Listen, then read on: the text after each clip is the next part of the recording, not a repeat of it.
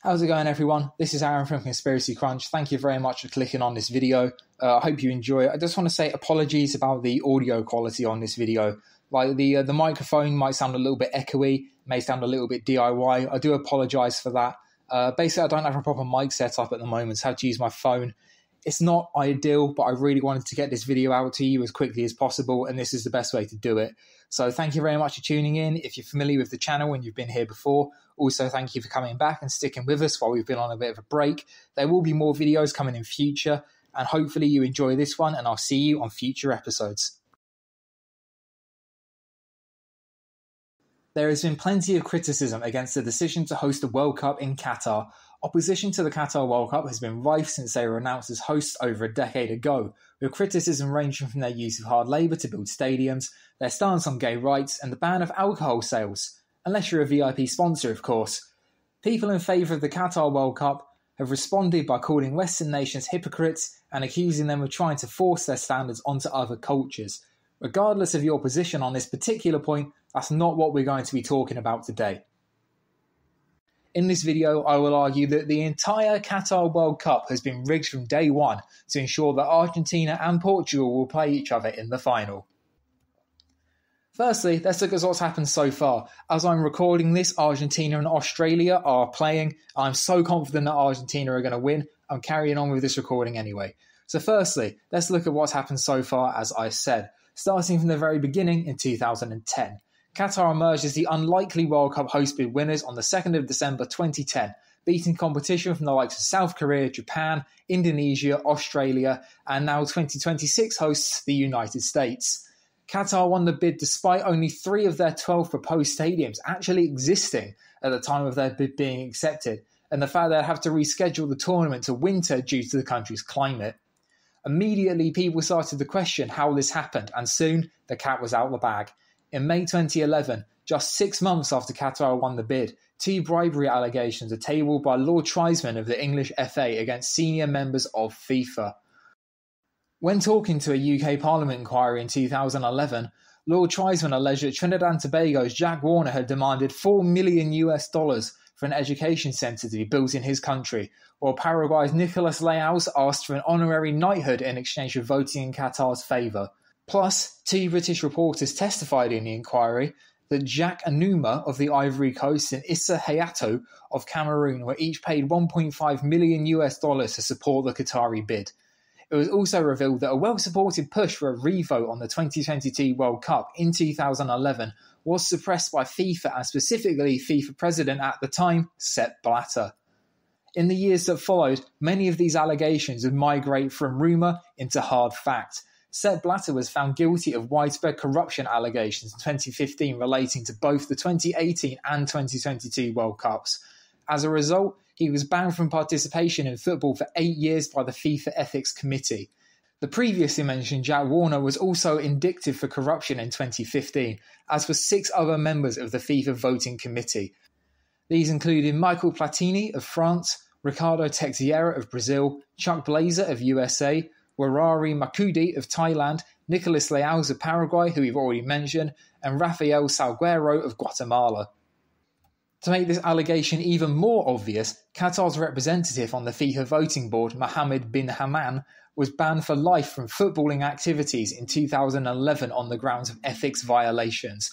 Why is this all important, I hear you ask? Well, there's no use trying to uncover conspiracy if you can't prove how it was done.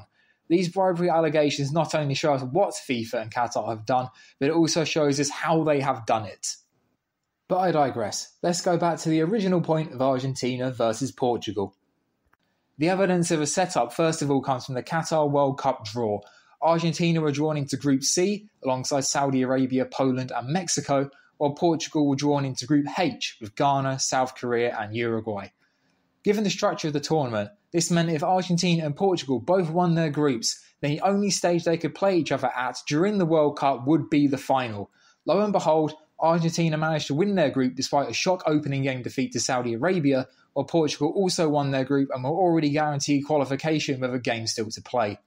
It wasn't easy though, and you could argue that both teams needed a bit of help. Firstly, Portugal earned and scored a controversial penalty in their 3-2 win against Ghana. VAR did not check the on-field decision despite strong protests from the Ghanaian players. Then, Argentina were also awarded a soft penalty by VAR against Poland after they overruled the referee's on-field decision.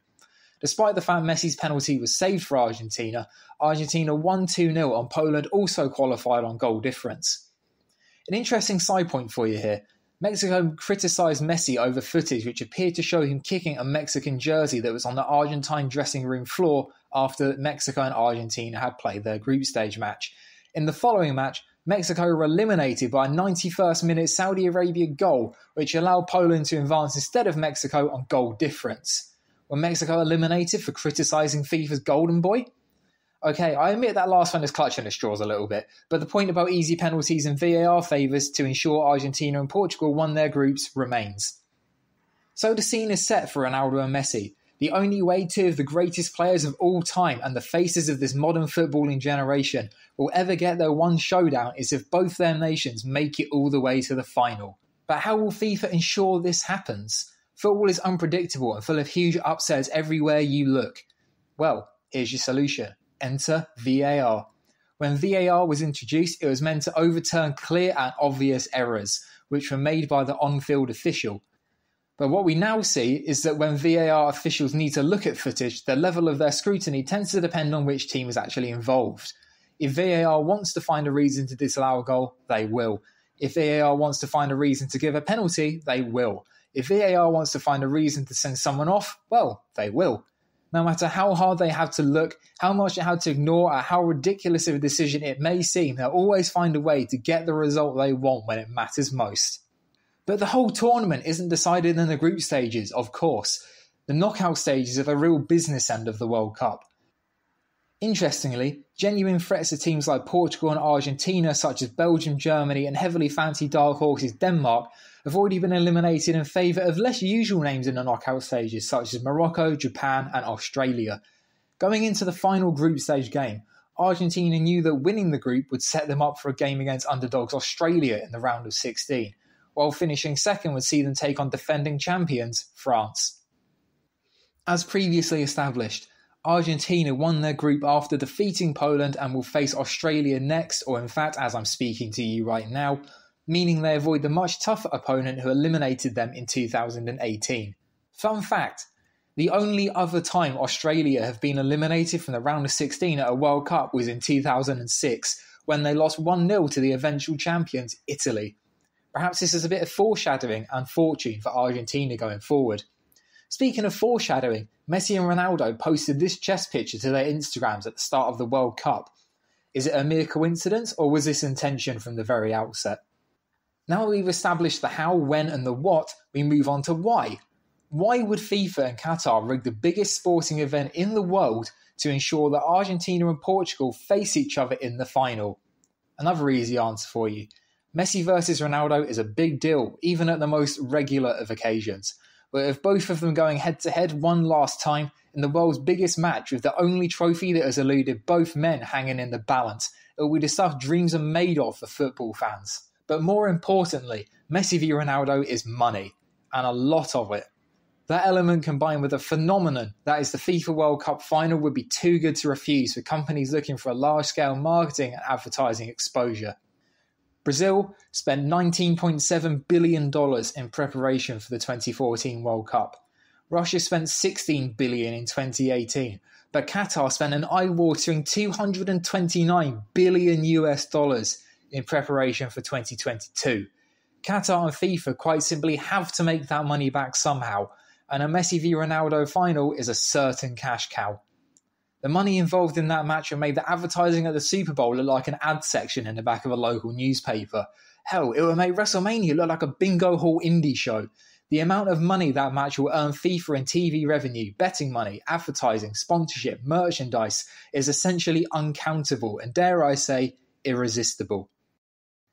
Also, what better way to stamp out any criticisms of the Qatar World Cup by making it the stage of Messi v Ronaldo for the last time?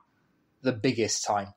How could anyone criticise a tournament which gave us the final showdown between the two greatest players of the 21st century and allow one of them to finally claim the richest prize in all of world football? In one single sweep, FIFA will make the tainted bribery looming over the tournament vanish. Qatar made the controversies of their stadium construction mere footnotes in the tournament's history. And in exchange, the world would see arguably the biggest football match of all time. But at what cost? Fact of the matter is, football has become a secondary factor in its own domain. Football isn't about football. Football is about money. And every crumb of the last 2 World Cups has proven that the working class game has been undisputedly franchised and weaponised by the super wealthy. But I don't blame Russia and Qatar for this. Russia and Qatar aren't the cause of these conditions, they're the results of them. Footballing history, infrastructure, ethics, human rights, none of them matter if you want to host a World Cup, because in FIFA's eyes all you need is money. Players have become walking billboards, fans are commodities, and clubs have become franchises. Football is all about money, and that, my good friends, is the real sad truth about football. Hi again everyone, just wanted to say thank you very much for listening to this video. If you've made it this far, you might as well leave a like and subscribe. Leave a comment as well to let me know what you think, share it with your friends, get this video out there and let me know how you feel about this new format that we're doing with the videos at the moment. We normally go for a more podcasty feel, but I wanted to go for something that's a bit more interactive this time. So I hope you like it. Again, apologies for the audio quality throughout this video. We will be going for a more professional sound on future videos. But like I said, I've had to rush this one out a little bit. We will be taking more time over future episodes. So this one, the audio quality isn't ideal. I'm not a big fan of it, but it is just for now. So thank you very much for listening once again. And hopefully I will see you further down the line.